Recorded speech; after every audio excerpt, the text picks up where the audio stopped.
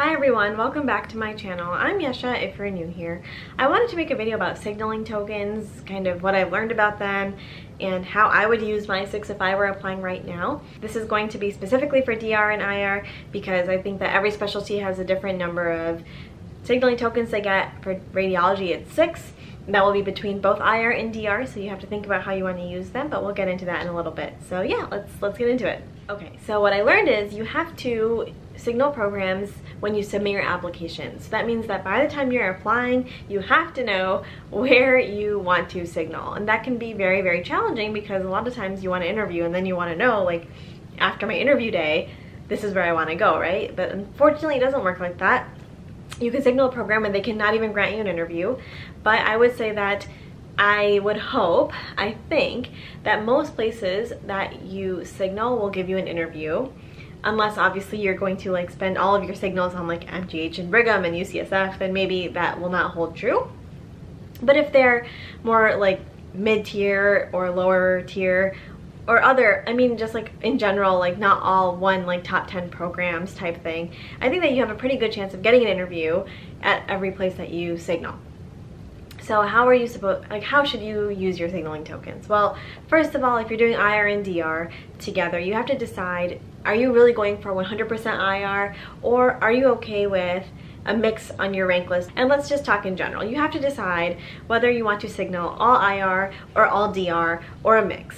And that will be up to you to decide how much you really want to go into IR versus you're okay to just also applying DR and you're okay with matching DR. And the reason I bring that up is because you can still do IR after DR, and I think that that can give you a little bit of safety if you do signal both IR and DR. If you're only applying diagnostic radiology, then obviously all 6 are going to go to diagnostic radiology. And I think in general, it makes the most sense to kind of spread out your signaling tokens over a variety of competitiveness.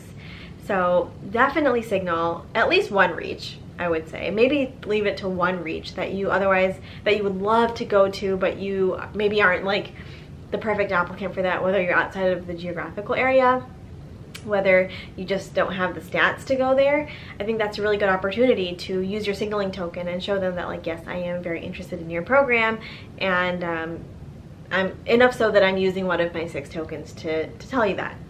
I would not use like 3 of them on reach programs, maybe 2. So at least 1, maybe 2, but probably not 3.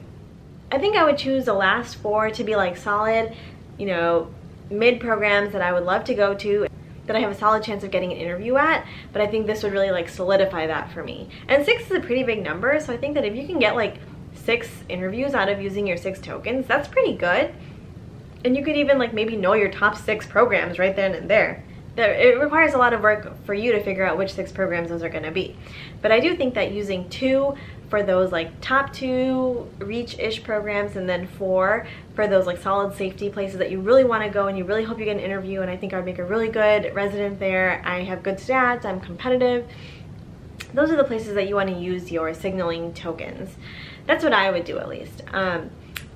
I would probably not signal a place that you are like not really interested in going to, but it would be a safety. I don't think that you need to signal a place like that. And then also something to consider is the rank list. I think that if you have signaled a place, and all things being equal, if they're comparing you to another applicant who has the same stats as you but didn't signal, I think they'd probably put you higher on a rank list. Now this is all just anecdote from me. I represent nobody at this point. Like, I'm not a program director. I don't really talk to program directors about this stuff except for on Twitter, where I'm just like getting general information from people. I don't know how program directors are going to use the signaling process. So just to be clear about that, I don't. But if I were a program director and I like knew that a place wanted to be at my program so badly that they chose to signal me, I would definitely rank them higher than someone who didn't do the same thing. Because I want to match people that want to be at my program, right? At the end of the day, that's what people want. Also, I would say that a signaling token is going to be more important at these mid and lower tier programs than they are at higher tier, obviously, because more people are going to signal higher tier programs, and those programs can generally get the people that they want at their program without a signaling token. So I think that using one signaling token for like a solid mid-tier is going to mean more. And so you have to decide, like, you know, how you want to weigh that and what you would like to do at the end of the day. But I really do think that signaling for like mid-tier programs that you know you're going to want to go to is going to, I would do that, and then maybe 2 reaches. I think that's really what I have to say about signaling. As far as IR and DR, I probably would not signal both IR and DR at the same program if it were me, unless that's like the one place I really want to go to, because I just think that that would be a waste. I would probably signal IR at that place and then ask for a DR interview, because it's a little bit less competitive for DR than IR, at least historically that's been true. So that's what I would do. And DR usually has more spots and they interview more people, so there is more space. So I would signal the interventional radiology program and not the DR one.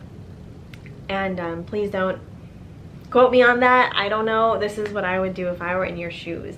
In general though, 2 reaches, 4 solid, like, I would love to go there but don't know if I'll get an interview type of programs. And don't forget, you still have your letters of interest. You still can, you know, write emails to the program director telling them how much you love them and you want to go there. But know that those things are going to be all in the context of knowing that you did not signal that program. So I think those will matter less than they used to. And so if you really want to go somewhere, try to use your signaling tokens. I don't even know if anyone ever wrote 6 letters of interest. That would be a lot of letters of interest, but in any case, use your 6 tokens wisely. Don't use them all at reaches. Spread them out, and if you are trying to go to various geographical areas, this can be a good way to break through those geographical barriers, especially with the supplemental application, which I'll make a separate video on. But yeah, I think those are my general pieces of advice. Please leave any questions you have down below. I'll try to at least look into it and get back to you if I can. But yeah, this is all new to everybody, so I think everyone will be figuring it all out at the same time. In any case, I will see you all in my next video. Bye.